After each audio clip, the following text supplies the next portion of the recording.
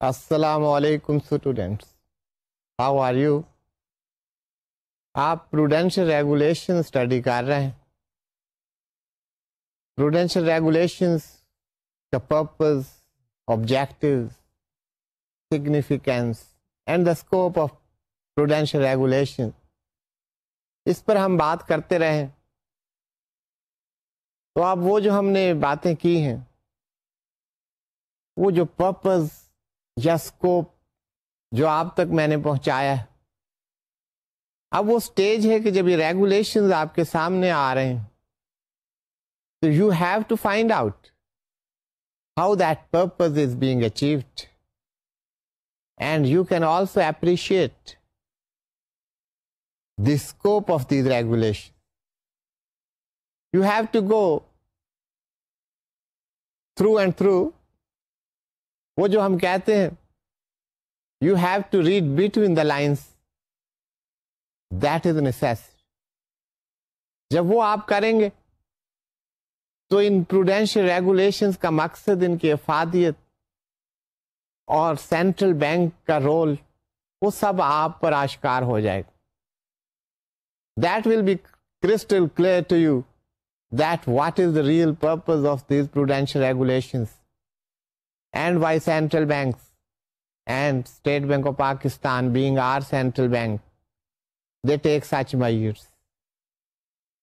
تو وہ lending culture ہو یا بوروئنگ کلچر ہو یا اسٹیک ہولڈرس کے انٹرسٹ کو سیف گارڈ کرنا ہو یا گڈ گورننس ہو یا گڈ مینجمنٹ ہو، یہ تمام چیزیں آپ کو ان ریگولیشن میں نظر آ رہی ہوں گی. ہم نے کنزیومر فائنینسنگ کے بارے میں جرنل ریکوائرمنٹس کو دیکھا. ہم نے کریڈٹ کارڈ کے بارے میں کچھ ریگولیشنز کو دیکھا. کریڈٹ کارڈز آج کل بڑا کامن فیچر ہے، a very common product issued by the banks. ان کے فنکشنز میں کریڈٹ کارڈ، ان کے پروڈکٹ کی لسٹ میں کریڈٹ کارڈ کا ہونا اور ہر کسٹمر کے والیٹ میں کریڈٹ کارڈ کا ہونا، that has become a common feature. That is the life style of today. تو اب کریڈٹ کارڈ ایشو ہوتے ہیں، ہم استعمال کرتے ہیں. کسٹمرز کی بعض دفعہ اپریہینشنز ہوتی ہیں، گریوینسز ہوتے ہیں. بینکس جو ایشو کرتے ہیں ان کے رسک ہوتے ہیں. They have to safe guard their risk. And the customers also want that their interests are protected. So here the role of the central bank comes. They are safeguarding the interest of the both parties, rather the all stakeholders, the economy at large, the financial interest of the country. یہ سب کام جو ہے کسی central bank کے ہوتے ہیں. تو students, credit card میں جو آپ نے ریگولیشن دیکھی، اس میں یہ بات کی گئی کہ سب سے پہلے when you issue a credit card, by you I main a bank, they should make it possible that it reaches in the hands of the بونا فائڈ کارڈ ہولڈر. سب سے پہلی بات تو یہاں سے شروع ہوگی. اگر وہ کارڈ آپ نے کسی ایسے شخص کو بھیج دیا who is not the bona fide person or who is not entitled for that, تو وہیں سے fraudulent entries, transactions وہ شروع ہو جائیں گے اور اس کے ریپرکشن بہت زیادہ ہوں گے. تو سب سے پہلے طریقہ کار کچھ بھی ہو، سینٹرل بینک نے اس پر آپ میل سے بھیجیں یا آپ پرسنلی ڈلیور کریں یا کسٹمر جو ہے ہی وزٹس دا برانچ، وہ طریقہ کار کچھ بھی ہو سکتا ہے. یہ انشور کرنا ضروری ہے that it reaches in the hand of the card holder. اور اس کے ساتھ ساتھ بینک کو یہ بھی کہا گیا کہ bank must ensure that card holder is advised that he should keep the pin code secret. PIN stands for personal identification number. That should be kept secret and that should not be discussed or disclosed to anybody else. اس کی importance جو ہے that should be brought home to the customer. Customer کو یہ بات بتانا بھی bank کی duty میں شامل ہے تاکہ پرابلمز بعد میں نہ ہو. یعنی ریگولیشن میں بتایا گیا کہ بینک کی ڈیوٹی ہے کہ منتھلی اسٹیٹمنٹ بھیجی جائے کارڈ ہولڈر کو, اس میں due date mention who, when that amount is, اگر آپ کی آؤٹ اسٹینڈنگ اماؤنٹ ہے تو اس کی ڈیو ڈیٹ آف پیمنٹ کیا ہے, that should be clearly in a very clear terms, that should be stipulated, mentioned in the statement.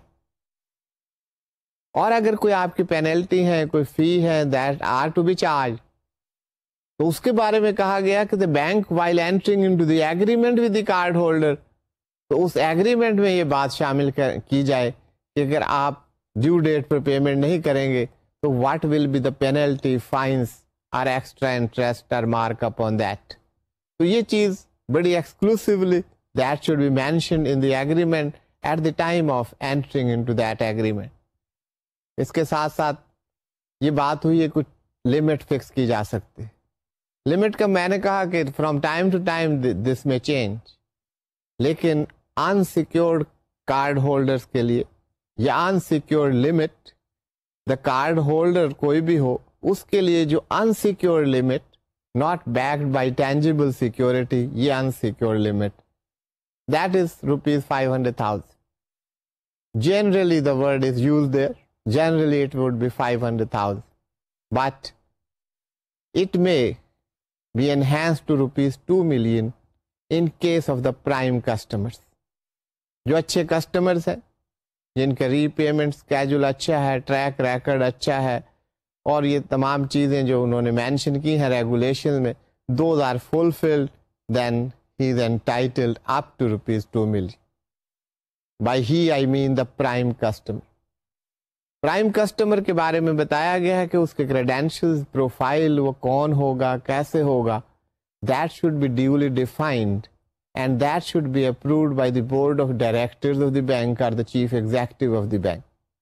یہ ایک پالیسی ہونی چاہیے, these will be the prime customers, یہ ان کی qualifications ہیں, those should be duly defined and those should be duly approved. تو ان کو یہ لمٹ حاصل ہوگی. اس کے علاوہ if anybody is not a prime customer, he can also enjoy the card limit up to rupees 2 million, provided up to rupees 500,000 unsecured limit is allowed, as we have seen. اس سے زیادہ جو amount ہوگی that should be backed by tangible security. That should be a secure loan. اگر اس کے back پر security ہے تو that can be provided, that facility rather limit can be provided up to rupees 2 million. اسی طرح یہ بھی بات ہوئی کہ اگر کوئی کارڈ کسی کا گم ہو جاتا ہے, that is lost or stolen, so in that very situation, in that case, if any transaction takes place after it is brought to the notice of the bank that the card has been lost or stolen, and some transaction takes place, then it would be the responsibility of the bank to make good the loss to the card holder. اب یہاں پر جو ہم بات کرتے رہے ہیں کہ purpose کیا ہے, سینٹرل بینک کیا کر رہا ہے, اس ریگولیشن میں دیکھیں کہ وہیں یہ کہا جا رہا ہے کہ اگر یہ لاس ہو جاتا ہے تو یہ رسپانسبلٹی ہے بینک کی کہ کارڈ ہولڈر کو اس کی پیمنٹ کرے. لیکن اس کے ساتھ ساتھ یہ بھی بات ہے کہ بینکس آر انکریجڈ, بینکس کو چاہیے کہ انکریج کس بات کے لیے کیا جا رہا ہے, ٹو گیٹ انشورنس کور, کہ اس بات کا انشورنس کور ان کے پاس ہو کہ اگر ہمیں کوئی ایسی پیمنٹ کی جائیں جو fraudulent پیمنٹس ہو گئی ہیں, and bank has to suffer because they have to pay to the card holder, so that should be duly covered through an insurance policy. لیکن یہاں پر دیکھیں کارڈ ہولڈر کے انٹرسٹ سیف گارڈ ہو رہے ہیں, bank کو encourage کیا جا رہا ہے, ایڈوائز کیا جا رہا ہے, اس کو بتایا جا رہا ہے کہ آپ ایسا کیجئے, آپ اپنے انٹرسٹ کو ایسے سیف گارڈ کیجئے. لیکن ساتھ ہی ساتھ یہ نہیں کہ آپ انشورنس کور لے رہے ہیں اور بغیر بتائے کارڈ ہولڈر کو اس کے اکاؤنٹ سے آپ پریمیم کی اماؤنٹ ڈیبٹ کر رہے ہیں. نو, it is stated that you cannot do that. that bank cannot recover any amount on account of the premium of insurance from the cardholder's account where his consent is not there. That is, without the consent of the cardholder, such debits cannot be made. That is, debits on account of the payment of the insurance premium by the banks. Anyhow, with the consent of the cardholders, such arrangements can be made. So students, prudential regulations میں آپ دیکھتے ہیں کہ یہ بہت transparent طریقہ کار ہے اور پرپز جو ہے وہ یہ to safe guard the interest of the respective parties of the system as a whole. میں نے آپ سے شروع سے بات کیے جا رہا ہوں, ہم نے کئی دفعہ یہ بات ڈسکس کی کہ جب آپ فائنینسنگ کرتے ہیں, آپ سے مراد بینکس, جب فائنینشیل سیکٹر فائنینسنگ کر رہا ہوتا ہے اور ڈیفالٹ زیادہ ہو جائے تو فائنینشیل سسٹم کولیپس کر جائے گا. And when financial sector کولیپسز the economy کولیپسز. تو یہ پروڈینشیل ریگولیشن اس وجہ سے ہیں کہ فائنینشیل سسٹم کو بچایا جائے. تو یہ اکانومی کو, کنٹری کے لیے یہ بہت امپورٹنٹ ہیں. یہ نہیں ہے کہ ایک طریقہ کار ہے, ریگولیشنز ہیں اور ہم انہیں دیکھتے جا رہے ہیں اور پڑھتے جا رہے ہیں اینڈ دیٹس آل. نو. اور اس کے ساتھ ساتھ یہ طریقہ کار کتنا ٹرانسپیرنٹ ہے. آپ دیکھیے کہ اسی پروڈینشیل ریگولیشن میں کسٹمر کے انٹرسٹ سیف گارڈ کیے جا رہے ہیں, ساتھ ساتھ بینک کے انٹرسٹ اس کو ایڈوائز کیا جا رہا ہے. کسٹمر کو کہا جا رہا ہے کہ اگر کوئی ان authorised transaction that takes place in the bank when the bank has been duly intimated, it will be the responsibility of the bank to make good the loss to the customer. یہ بات ہم کر چکے ہیں.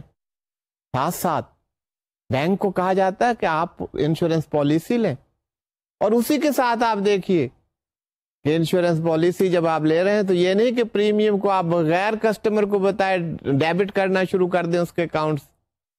You can do that of course with the consent of the customer. تو یہ transparency آپ کو نظر آ رہی ہے. اور ڈیزائر کیا ہے؟ فائنینشیل سسٹم کو انٹیکٹ رکھنا, بینکنگ سسٹم کو پروٹیکٹ کرنا, گڈ گورننس کرنا, ایک ہیلدی لینڈنگ اور بوروئنگ کلچر جو ہے اس کو ڈیولپ کرنا. یہ تمام ایکٹس, یہ تمام ریگولیشن, یہ اس مقصد سے سب کیے جا رہے. تو اسٹوڈینٹس, ایک ہم نے کلاسیفیکیشن کی بات کی. میں کلاسیفیکیشن کی بات اس وجہ سے کہہ رہا ہوں, ادروائز وی سے کلاسیفیکیشنز, کہ کریڈٹ کارڈ میں صرف ایک ہی کلاسیفیکیشن, اینڈ دیٹ از لاس. یہ لاس کب کلاسیفائی ہوتا ہے کوئی اکاؤنٹ؟ جب کہ کوئی پیمنٹ 180 days یا اس سے زیادہ over due who. That is not paid by the card holder. Such an account is classified at loss. جب کوئی اکاؤنٹ لاس کیٹیگرائز ہو جائے, کلاسیفائی ہو جائے, تو اس کے بعد اس میں اگر کوئی انکم آپ بک انٹری کے ذریعے جنریٹ کر رہے ہیں, کوئی آپ اس مارک اپ لگا رہے ہیں اپنے بکس میں, تو اس کو انکم اکاؤنٹ میں آپ نہیں لے جائیں گے. That will be kept in the suspense account. Income account میں اسی وقت لے جائیں گے جب واقعی انکم جنریٹ ہو رہی ہو, meaning thereby when the customer is paying you, that is paying you in cash. جب وہ کیش آپ کے پاس آ رہا ہو, جب فنڈز کے انفلوز آپ کے پاس آ رہے ہوں, then you can take that to the income. Book entry سے آپ انکم میں نہیں لے جا سکتے. تو یہ بھی ایک بہت بڑی بات ہے, اس پر ہم نے ڈسکس کیا کہ آخر یہ کیوں ہوتا ہے, کیا پریکٹس تھی, کیا پرپز ہے یہ کلوز رکھنے. ایسا کیا جائے تو ایک پروویژن کرنا ضروری ہے. جب آپ کی کلاسیفیکیشن لاس ہو گئی ہے, دین اے reserve is created. That is the 100% of the outstanding amount less any tangible securities. اگر آپ کے پاس کوئی ٹینجیبل سیکورٹیز ہیں, اس کو آؤٹسٹینڈنگ اماؤنٹ سے لیس کر دیں گے, اور باقی جو اماؤنٹ ہوگی اس کے برابر آپ کو ریزرو کریٹ کرنا پڑے گا. that will be out of the profit of the bank. تو یہ بینک کے انٹرسٹ کو سیف گارڈ کرتا ہے, کیونکہ بینک اگر ڈیفالٹ کرتے بھی ہیں تو ان کے پاس ایک ریزرو ہے, اور ساتھ ہی ساتھ یہ ادر اسٹیک ہولڈرس کے انٹرسٹ کو سیف گارڈ کرتے. These are the some of the steps which are taken under prudential regulations by the banks. تو consumer financing میں ہم نے دیکھا there are other types as well. تو اب ہم کریڈٹ کارڈ کے بعد آٹو لونز کی طرف بڑھ رہے ہیں. اسٹوڈینٹس آٹو لونز میں ریگولیشن 9 to 13 ہم دیکھیں گے, اس کے بعد ہم آپریشنس کی 06 to 09 دیکھیں گے. ریگولیشنس ریگارڈنگ ٹو آپریشنس وہ 06 to 09 ہے. ریگولیشن 14 ہوگا, that is about the classification of loan. تو اب ہم آٹو لونز کی طرف بڑھتے ہیں کہ آٹو لونز ہیں کیا, آٹو لونز میں پروڈینشیل ریگولیشنز کیا ہیں, یہ تمام چیزیں ہم دیکھیں. پہلی بات جو آٹو لونز میں ہے that is governed by regulation number 9. یہاں پہ پہلی بات یہ کلیئر کی گئی کہ اگر آپ کوئی وہیکل, کوئی گاڑی کمرشل پرپز کے لیے لے رہے ہیں تو that will not be governed by consumer financing regulation. یہ جو آٹو فائنینس ہے جس کی بات کر رہے ہیں یہ کنزیومر فائنینسنگ ہے, دیٹ یو آلریڈی نو. لیکن اگر کمرشل پرپزز کے لیے ہے that will not be governed by these regulation. اس کے اوپر وہی ریگولیشن جو ہیں لاگو ہوں گی. Those regulation shall be applied which are concerned for corporate and commercial banking. اس کی ریگولیشن ہم دیکھیں گے. تو اگر کمرشل پرپز کے لیے وہیکل لی جا رہی ہے تو these will be governed by those regulations, not by regulation 9 under consumer finance. تو یہ آٹو لون کی بات ہو رہی ہے, اس میں کنزیومر کمرشل پرپزز کے لیے فائنینس نہیں ہوگا. تو پہلی بات تو یہ کی گئی ہے regulation 9. Regulation 10 that is about the tenure of the loan. وہ کتنے پیریڈ کے لیے ہوگا, کتنے عرصے کے لیے لون دیا جائے گا. تو اس کے بارے میں کہا گیا that period shall not exceed 7 years. زیادہ سے زیادہ 7 سال کے لیے آٹو لون ہو سکتا ہے. تو دس is given in regulation number 10. تو اسٹوڈینٹس اس کے بعد ہم ریگولیشن 11 کی طرف بڑھتے ہیں. That is concerned with down payment, اور اس کے بارے میں کیا کہا گیا ہے. While allowing auto loans, the bank's TFIs shall ensure that the maximum down payment does not fall below 10% of the value of vehicle. Further, bank's DFIs shall extend auto loans only for ex-factory tax paid price fixed by the car manufacturers.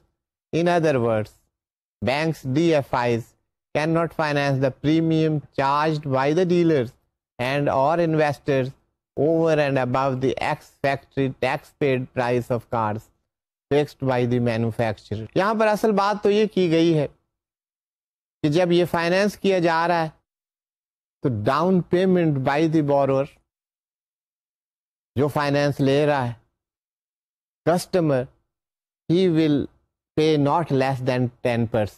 تو down payment 10% سے کم نہیں ہوگی. That will be paid by the customer. اب دوسری بات کیا ہو رہی ہے, اب یہ دیکھیں کہ ریگولیشنز کوئی اسٹیٹک چیز نہیں.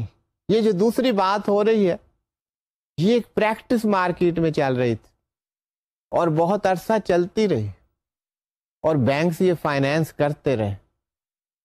Then it came to the notice of the central bank, اور اسٹیٹ بینک نے یہ دیکھا کہ یہ پریکٹس صحیح نہیں.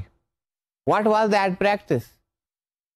گاڑی کی قیمت کچھ اور ہے, مینوفیکچرر کوئی اور قیمت فکس کر رہا ہے, مارکیٹ میں اس کو پریمیم کے نام پر اس سے زیادہ قیمت وصول کی جا رہی.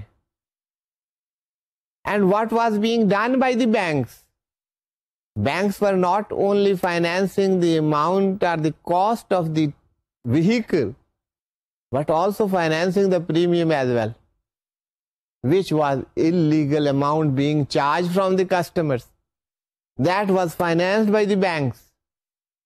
So this had to be added.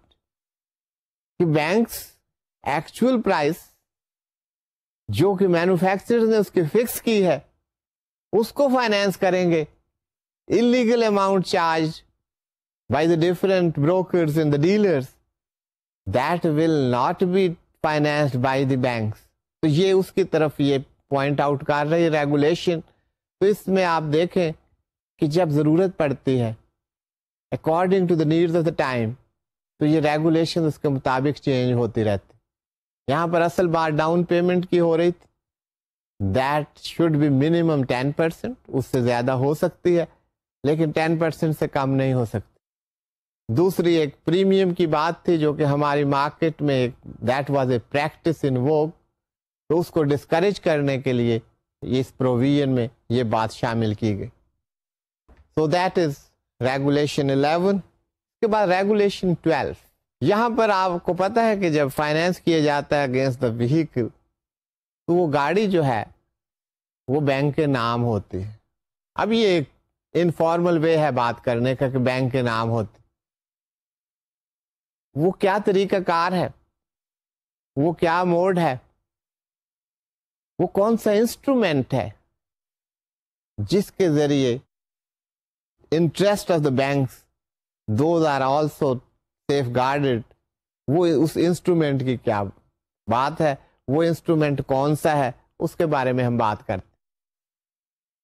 آپ نے پڑھا ہے پہلے بھی بہت سارے طریقہ کار ہیں اپنے انٹرسٹ کو سیف گارڈ کرنے کے لیے. آپ نے مارٹگیج کی بات کی, پلیج کی بات, ہائپوتھیکیشن, you have studied all that.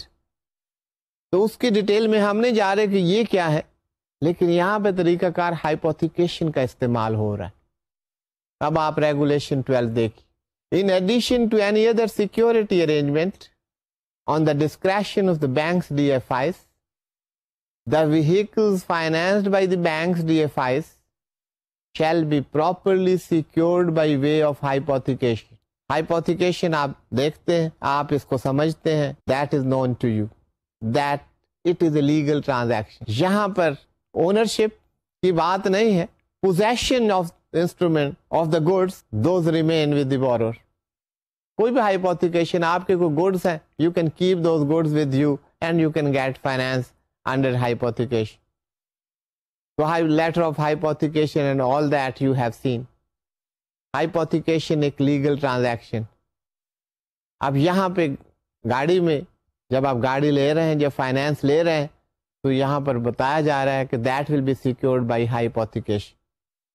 گاڑی بورور کے پاس, کسٹمر کے پاس, جبکہ فائنینس بینک نے کیا ہے, تو ان کا انٹرسٹ جو ہے that shall be safeguarded through the letter of hypothecation. تو یہ hypothecation استعمال ہوگا. اس سے آگے دیکھیے گا سلائڈ پر.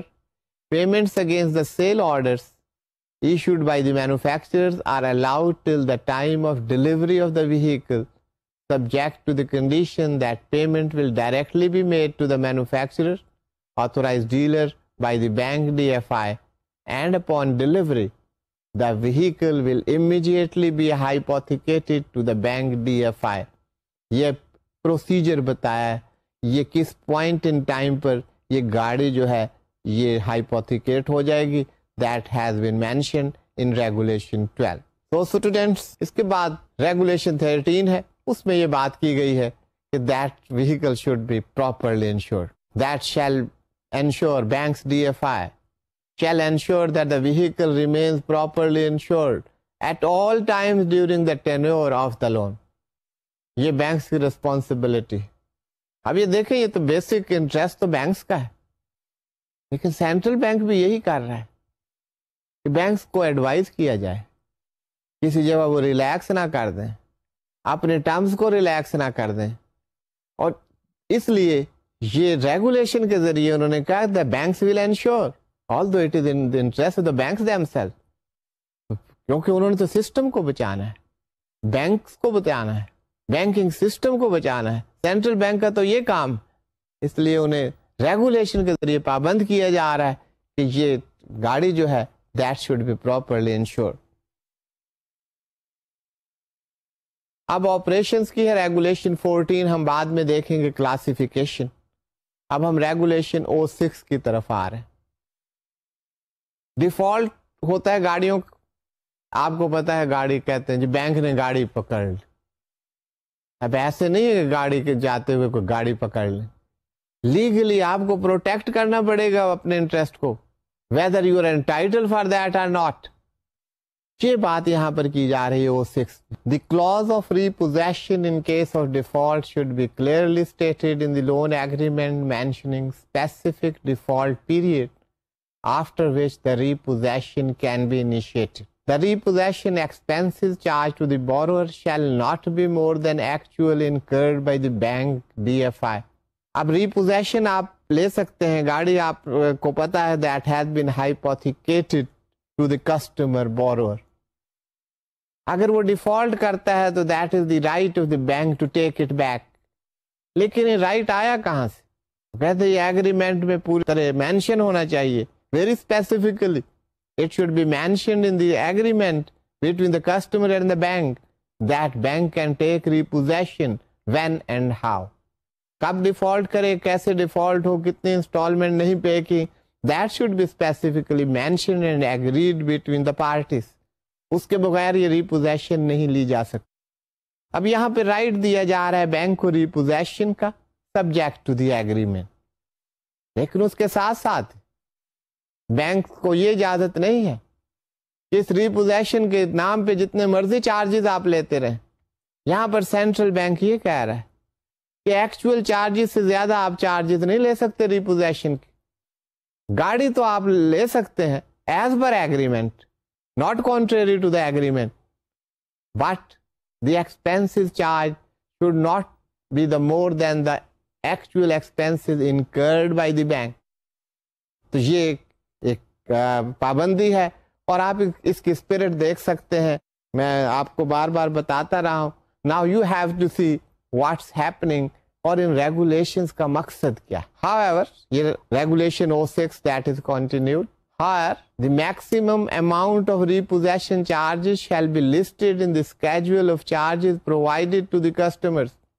اس سے آگے کی بات کہ اسکیجول آف چارجز میں یہ جو چارجز آپ نے لینے ہیں in case of reposition if at all, what is that schedule of charges that must be attached to the agreement. The bank DFIs shall develop an appropriate procedure for repossession of the vehicles and shall ensure that the procedure is strictly in accordance with law. کوئی legal بات نہیں ہے.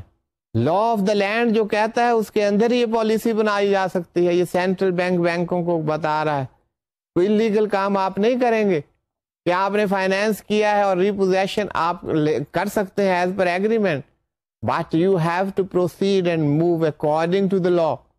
جو law of the land ہے اس کی کہیں پر infringement نہ ہو، اس کی کہیں پر وائلیشن نہ ہو، نہ ایگریمنٹ کی انفرنجمنٹ ہو، نہ کسی لا کی violation. That should be according to لا. اب یہ ایک بہت بڑی بات ہے جو یہاں پر رکھ دی گئی ہے. اب اس کی ڈیٹیلز کو ورک آؤٹ کر سکتے ہیں کہ کون سے لاز جو ہیں ان کو ایڈہیر کرنا ہے، کون سے لاز ہیں جن کی وائلیشن ہوئی ہے. That is up to the respective parties. Regulation number 7، یہ O7 کی بات کر رہے ہیں، دس از ناٹ R7. یہ آپریشنس کی بات ہو رہی ہے. اب یہاں پر ری پیمنٹ اسکیجول کی بات ہے. جب فائنینس کیا ہے تو اس کی ری پیمنٹ بھی ہونی ہے، تو ری پیمنٹ کا ایک اسکیجول ہونا چاہیے. How the amount is to be re paid. A detailed repayment schedule should be provided to the borrower at the outset. Where alterations become imminent because of the late payments or prepayments and the installment amount or period changes significantly, the revised schedule should be provided to the borrower at the earliest convenience of the bank DFI, but not later than 15 days of the change. یہاں پر ایک simple بات کی گئی ہے کہ ری payment schedule جب آپ finance کر رہے ہیں اس وقت طے ہو جانا چاہیے at the very out set. جب آپ نے لون دیا اس میں کوئی چینجز آ سکتی ہیں، آلٹریشن ہو سکتی ہے، کسی وجہ سے کوئی پری پیمنٹس ہو گئیں یا لیٹ پیمنٹس ہو گئیں. دیٹ اسکیجول میں بی چینج سگنیفیکینٹ. اگر کوئی سگنیفیکینٹ چینج ہے، اگر ایسی ہوئی ہے تو ری پیمنٹ اسکیجول دوبارہ جو ہے ریوائز اسکیجول جو ہے وہ ڈیزائن کیا جائے گا اور وہ بورور کو فوری طور پر وہ اسکیجول مہیا ہونا چاہیے that should be brought to the notice of the customer.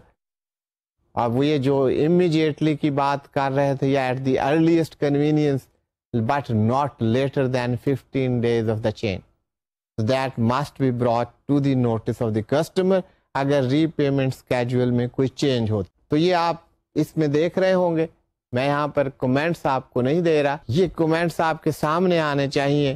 کیا ٹرانسپیرنسی ہے, کیا فیئرنیس ہے, کیا پرپز ہے, کیسے انٹرسٹ سیف گارڈ ہو رہے ہیں ریسپیکٹو پارٹیز کے, یہ بوروئنگ لینڈنگ کلچر کہاں پہ آپ کو نظر آتا ہے اس میں امپروومنٹ, گڈ گورننس آپ کو کہاں نظر آئے گی, گڈ مینجمنٹ کہاں نظر آئے گی. آپ گورننس اور مینجمنٹ پر ریگولیشن دیکھیں گے تو وہاں آپ کو پتا چلے گا what standards have been devised and developed.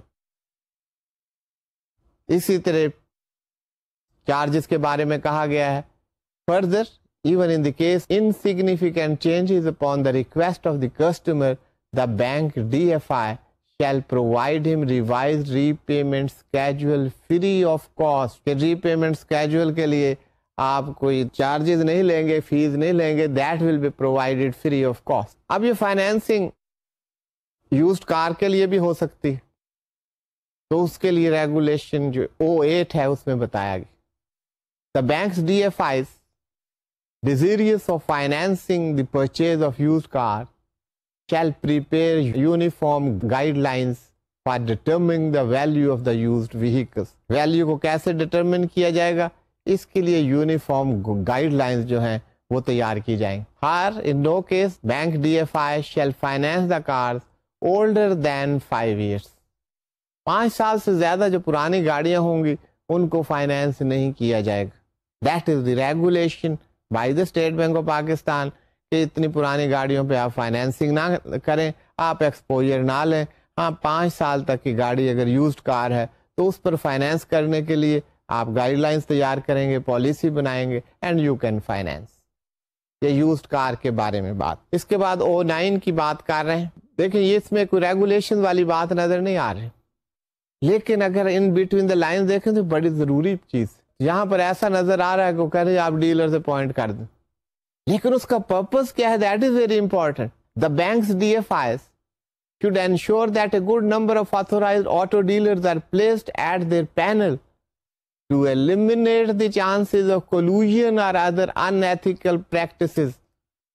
صرف یہ بات نہیں ہے کہ ڈیلرز کی لسٹ آ گئی اور بہت سارے ڈیلرز اپوائنٹ ہو گئے, لوگوں کو کنوینئنس ہوگی, نو ڈاؤٹ, لیکن یہ کہ اگر چند لوگ ہوں گے تو آپس میں مینوفیکچررز اینڈ ڈیلرز وہ مل کر جو ہے they can work against the interest of the customer. وہ کہتے ہیں ان میں کوئی کلوژن نہ ہو, کوئی ملی بھگت نہ ہو سکے اور کوئی ان ایتھیکل پریکٹسز میں انوالو نہ ہو جائے. اس وجہ سے یہ ضروری ہے کہ بینکس کے بہت سارے جو ڈیلرز ہیں وہ اپوائنٹ کرنے چاہیے. It is up to the customer کہ وہ کسی کے پاس بھی جا سکے. اب یہ ہوگا کہ اگر آپ کے 2-4 ڈیلر ہیں, اس سے بینک کی اور اس ڈیلر کی آپس میں کلوژن ہو سکتی ہے, اینڈ دیٹ میں be detrimental to the interest of the customer. تو یہ بہت سارے ڈیلرز جو ہیں those should be appointed by the banks جن کے ذریعے گاڑیاں لے سکتے ہیں. اسی طرح مینوفیکچررز کے وہ بھی اپنے ڈیلرز اپوائنٹ کرتے ہیں, but this is for the banks and DFI that they should ensure that a good number of authorised dealers, these are the auto dealers, are placed at their panel to eliminate the chances of collusion or other unethical practices. تو اس میں بہت کچھ کہہ دیا گیا ہے. So now you can see that how the interest of the respective parties, those are safeguarded. So students, اب ہم R14 کی طرف دوبارہ آ رہے ہیں. Regulation 13 تک ہم پہلے بات کر چکے. This is the Regulation 14 R14. This is about the classifications. اب یہ بڑا امپورٹنٹ ہے کہ کلاسیفیکیشنز کا ماڈل تقریباً آپ کو یہی ملے گا. کریڈٹ کارڈ میں ایک تو یونیک سچویشن تھی کہ وہاں پر 180 days اگر اوور ڈیو رہے تو there was one classification and that was لاس. اب کون کون سی کلاسیفیکیشنز ہیں, ان کے ڈٹرمنٹ کیا ہے, انکم کا ٹریٹمنٹ کیا ہے, پروویژننگ کیا ہے, یہ تمام چیزیں آپ کو ملیں گی. باقی بھی کلاسیفیکیشن میں یہی ہوگا. تو یہاں پر آپ دیکھیے آٹو لونز کے لیے ریگولیشن 14 میں کون کون سی کلاسیفیکیشنز ان کی ڈیٹیل میں جانے سے پہلے میں آپ کو بتا دوں کیونکہ آپ بہت دیر سے انتظار کر رہے ہیں کہ کلاسیفیکیشنز آپ کو بتائی جائیں گی. اب میں ایک ایک کر کے شروع ہو جاؤں, پھر آپ لاس تک پہنچنے میں کافی دیر نہ لگ جائے.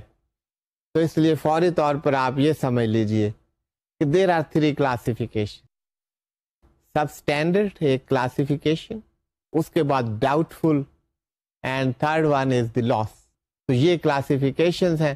اس سے پہلے شاید اگر آپ کوئی دیکھ رہے ہوں کہ پرانی کلاسیفیکیشن, ایک کلاسیفیکیشن ہوتی تھی جسے ہم کہتے تھے OAEM, other assets especially mentioned. وہ اب کلاسیفیکیشن نہیں ہے, دیٹ از ہسٹری. وہ ایک قسم کا ارلی وارننگ سگنل تھا. OAEM جو کلاسیفیکیشن تھی, اس میں کوئی پروویژننگ نہیں ہوتی تھی. اب آپ یہاں دیکھیں گے پروویژننگ, لاس میں بھی آپ نے پروویژننگ دیکھی تھی 100%, یہاں پر بھی ڈفرینٹ پروویژننگ ہے. کلاسیفائی کر دیا جاتا تھا لون, اس کو OAEM کہا جاتا تھا, ادر ایسٹس اسپیشلی مینشنڈ. اس میں کوئی پروویژننگ کی بات نہیں تھی, تو اس کو غیر ضروری سمجھا گیا اور وہ کلاسیفیکیشن ختم کر دی گئی. اب یہ جو ہم نے بات کی ہے 3 کلاسیفیکیشن یہ موجود. تو لیٹ اس سی یہ آٹو فائنینس میں کون کون سی کلاسیفیکیشن ہیں. تو یہی 3, کون کون سی والی بات تو نہیں ہے, یہ ہیں کیا. فرسٹ ون جیسے ہم نے بات کی, دیٹ از سب اسٹینڈرڈ. یہاں پر آپ کو کالم وہی نظر آ رہے ہیں. ان the first column classification, in the second column determinant, in the third column treatment of income, and the fourth column provisions to be made. یہ 4 columns ہیں, these are before you, ان سے آپ دیکھیے گا. تو اب آپ دیکھیے first classification, that is substandard. Substandard کس وقت ہوگی, what is the determinant of that, جو کہ آپ column number 2 میں دیکھ رہے ہیں. When a loan account that will be classified as substandard is determinant کہ یہ بات, what would determine that it is substandard, where markup, interest or principal is overdue by 90 days or more from the due date. Due date آپ کو بتایا تھا کہ اس کے payment کی کوئی ڈیو ڈیٹ ہوگی. ڈیو ڈیٹ کے بعد 90 ڈیز تک پے نہیں ہوا, that is over due by 90 days from the due date. تو اس کو کلاسیفائی کر دیا جائے گا ایز سب اسٹینڈرڈ. یہ سب اسٹینڈرڈ کو کب کیا جائے گا, یہ بات یہاں پہ ہو رہی. مارک اپ, انٹرسٹ اور principle that is over due by 90 days اور مور, that would be classified as sub standard. Next, what will be the treatment of income. اس پر ہم نے پہلے بھی بات کی کہ بک انٹریز کے ذریعے آپ انکم میں نہیں لے جا سکتے کوئی اماؤنٹ. انکم میں اسی وقت اماؤنٹ کو کریڈٹ ہوگی when actually cash has been received, that will go to the income account, so that the true accounts of the bank DFI those are reflected to the rest of the world. یہ purpose ہے اس کا. اب آپ اسے دیکھیے, column number 3, treatment of income, how the income is to be treated. Unrealized markup interest to be kept in memorandum account and not to be credited to the income account. اب markup interest وہ unrealized ہے, ابھی realize نہیں ہوا آپ کو, تو اس کو آپ میمورینڈم اکاؤنٹ میں لے جائیں گے, سسپینس اکاؤنٹ میں لے جائیں گے, انکم اکاؤنٹ میں ٹرانسفر نہیں کریں گے اس کو. ایکسپٹ, کس صورت میں آپ انکم اکاؤنٹ میں لے جا سکتے ہیں, accept when realized in cash, جب کیش میں آپ کو ریئلائز ہوگا mark up یا interest, that will be taken to the income account, otherwise not. Unrealized markup, interest already taken to income account to be reversed and kept in memorandum account. آپ کو پتا ہے ایک پریکٹس تھی prudential regulation سے پہلے, یہ یہاں پہ کیوں نظر آ رہا ہے, جب پہلے کہہ دیا گیا کہ یہ نہیں وہاں پہ جائے گا, تو اس کو ایڈ کرنے کی کیا ضرورت. جب یہ ریگولیشنز آئیں تو اس وقت یہی پریکٹس چل رہی تھی, بینکس انریلائزڈ مارک اپ انٹرسٹ اس کو انکم میں لے جاتے تھے. یہ ان کے لیے کہا جا رہا ہے کہ اگر کوئی ایسی سچویشن ہے کہ آپ اس سے پہلے انریلائزڈ مارک اپ یا انٹرسٹ کو انکم اکاؤنٹ میں ریفلیکٹ کر چکے ہیں, تو انکم اکاؤنٹ کو ڈیبٹ کریں اور میمورینڈم اکاؤنٹ کو کریڈٹ کیجیے. دس is what is being said. اب اس کو آپ دیکھیں, that is about the treatment of income. تو یہ آپ دیکھ لیجئے کہ یہ میمورینڈم آف اکاؤنٹ میں جائے گا, میمورینڈم اکاؤنٹ یا جس کو آپ سسپینس اکاؤنٹ کہہ سکتے ہیں. Accept when realized in cash, unrealized markup, interest already taken to income account to be reversed and kept in memorandum account. یہ میں نے آپ کو اس کا rational and every thing that I have explain to you. Provision کیا کریں گے؟ Provisioning جو اب موجودہ ہے دیٹ ول بی دا 25%. 25% کس کا ہوگا؟ 25% of the difference resulting from the outstanding balance of principal less the amount of liquid asset. اب یہ جو بیلنس ہوگا آؤٹ اسٹینڈنگ اس میں سے لیکوڈ ایسٹس آپ لیس کر دیں گے, وہ جو اماؤنٹ ہوگی دیٹ اس کا 25% جو ہے وہ آپ پروویژن کریں گے, وہ ریزرو کریٹ کریں گے, that will be out of the prophets of the bank. تو یہ بینک کی ٹرو پکچر جو ہے اسے ریفلیکٹ کر سکے اور بینکس کو یہ بتا سکے کہ اتنا جو بیلنس ہے وہ سب اسٹینڈرڈ ہے, اس کے ریکوری کے لیے آپ نے سٹیپس لینے ہیں, اور اس کے ساتھ ساتھ بینک کے اوپر ایک بوجھ ہے کہ وہ جو لیکوڈیٹی جس کو وہ استعمال کر سکتے تھے وہ اب ریزرو میں انہیں لے جانا پڑی. تو بینکس کوشش کریں گے کہ ان کے فائنینس, ان کے لونز وہ کلاسیفائی نہ ہو. کلاسیفیکیشن ہوگی تو ان کی لیکوڈیٹی پوزیشن جو ہے وہ سکویز ہوتی جائے گی. تو یہ ایک قسم کی وارننگ بھی ہے, ایک قسم کے ان کو انڈرسٹینڈنگ ہے, اور ان کو سمجھانا ہے کہ how you have to act پروڈینٹلی. یہ اسی لیے ان کو پروڈینشیل ریگولیشنز کہا گیا ہے. تو پروڈینٹ وے میں کام کرنے کے لیے آپ کو کیا کیا کرنا ہے, اگر نہیں کریں گے تو یہ سب کچھ ہو سکتا ہے. ایڈوائس بھی ہے, یہاں پہ ریگولیشنز بھی ہیں, یہاں پہ پروویژننگ بھی ہے, یہ تمام سٹیپس لینے ہوتے. تو one classification is sub standard, other is doubt full.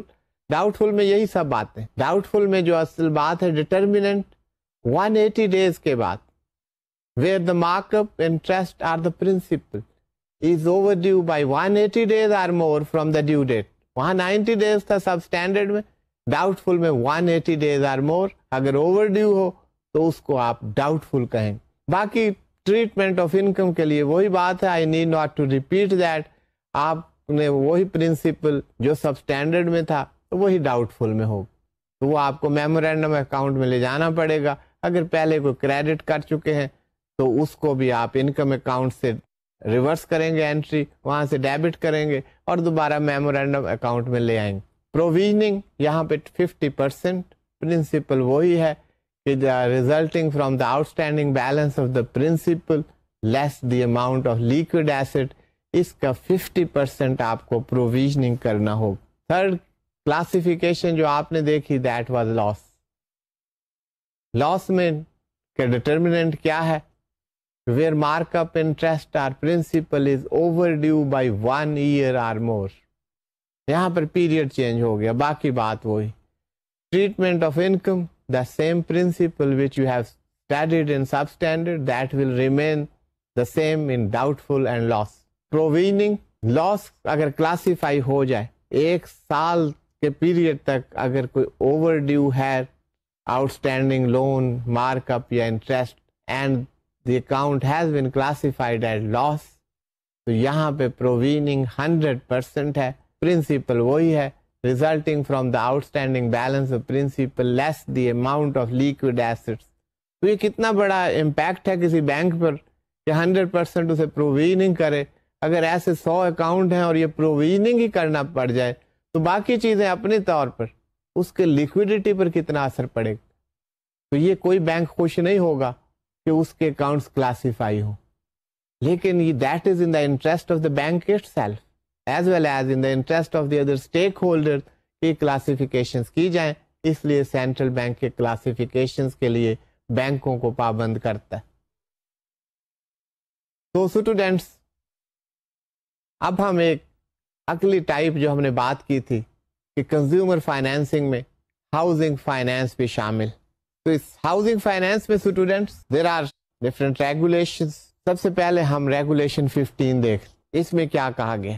Banks D F Is shall determine the housing finance limit both in urban and rural areas in accordance with their internal credit policy, credit worthiness and loan repayment capacity of the borrowers. At the same time, while determining the credit worthiness and repayment capacity of the prospective borrower, banks DFIs shall ensure that the total monthly amortization payments of customer loans, inclusive of housing loan, should not exceed 50% of the net disposable income of the prospective borrower. اب یہ دیکھیں یہاں پہ suggestion بھی ہیں, advisory type باتیں بھی ہیں, تاکہ بینکس کے انٹرسٹ جو ہیں سیف گارڈ ہو سکیں. یہ پری ڈسبرسمنٹ ایویلویشن کی جو بات ہوتی ہے کہ آپ اس کی کریڈٹ وردینس دیکھیں اور یہ تمام چیزیں دیکھیں, اس کے بعد آپ اس کو فائنینس کریں. اس کی ڈسپوزیبل انکم دیکھیں جس کو آپ ری پیمنٹ کیپیسٹی دیکھتے ہیں. آپ نے یہ تمام چیزیں دیکھی کہ لینڈنگ کے بنیادی اصول ہیں, ان کے بیسس پر آپ لینڈنگ کریں گے تو آپ کے لیے سود مند رہے گا, آپ کے لیے یہ پرابلمز نہیں ہوں گے, آپ کو کلاسیفیکیشن نہیں کرنی پڑیں گی, ڈیفالٹس نہیں ہوں گے. You will be earning and you will be paying good prophets to your customers and dividend to your share holder. Banks DFIs will not allow housing finance purely for the purchase of land plots. Rather, such financing would be extended for the purchase of land, plot and construction on it. یہ صرف land اور plots کے لیے کہتے ہیں, یہ housing finance نہیں ہے. لینڈ کے لیے بھی دیں گے, پلاٹ کے لیے بھی دیں گے, اور اس پر اگر کنسٹرکشن کے لیے وہ لے رہے ہیں, construction on the land and plot, تو اس کام کے لیے آپ یہ ہاؤسنگ فائنانس دیں گے. صرف purchase and cell of the land and plots, اس کے لیے ہاؤسنگ فائنانس فیسلٹی استعمال نہیں ہوگی. That is the restriction by this central bank. یہ ریگولیشن 15 کی بات ہی ہم کر رہے ہیں. Accordingly the sanction loan limit assessed on the basis of the repayment capacity of the borrower, value of land plot and cost of construction on it, etc., should be disbursed in tranches, that is, up to maximum of 50% of the loan limit can be disbursed for the purchase of land plot, and remaining amount be disbursed for construction thereupon. یہ آگے دیکھیے گا. Further, the lending bank DFI will take a realistic construction schedule from the borrower before allowing disbursement of the initial loan limit for the purchase of the land plot. اب یہ پورا procedure بتایا ہے. یہ procedure بتانے کے لیے central bank یہ کہہ رہا ہے کہ جس مقصد کے لیے آپ لون دے رہے ہیں اس مقصد کے لیے وہ استعمال. پہلی بات ہوئی کہ the loan shall not be disbursed for the purchase of the land and plot only. That will be disbursed for the purchase of the land and the plot if the construction of the house is made upon it. یہ تینوں بات ہوں گی, land اور plot and construction. تو ٹرانچے کی جو بات ہوئی ہے یہ کس طرح دی جائے گی, کن اقساط میں دی جائے گی. اپ ٹو 50% لینڈ یا پلاٹ کے لیے آپ دے سکتے ہیں, اور باقی جو ہے وہ کنسٹرکشن اور اس کے مختلف سٹیجز کے مطابق آپ اس کو ڈسبرس کیجیے. تو these are the guiding principles you can say. تو یہ ریگولیشن 15 میں تمام باتیں کی گئی ہیں ہاؤسنگ فائنانس کے بارے میں.